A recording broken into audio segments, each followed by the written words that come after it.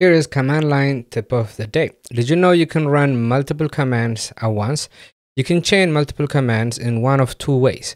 You can either separate them by semicolon or by an end, ampersand, which stands for end.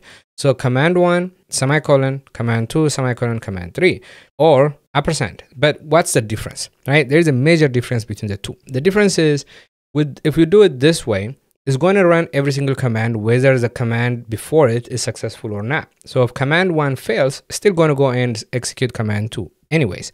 But with this one, if you're using the end, the double ampersand, if command 1 fails, then it's not going to run the second command. It's just going to quit. Okay, let's take a look at an example. Let's say I want to delete a folder, remove foobar that doesn't exist, and semicolon echo success.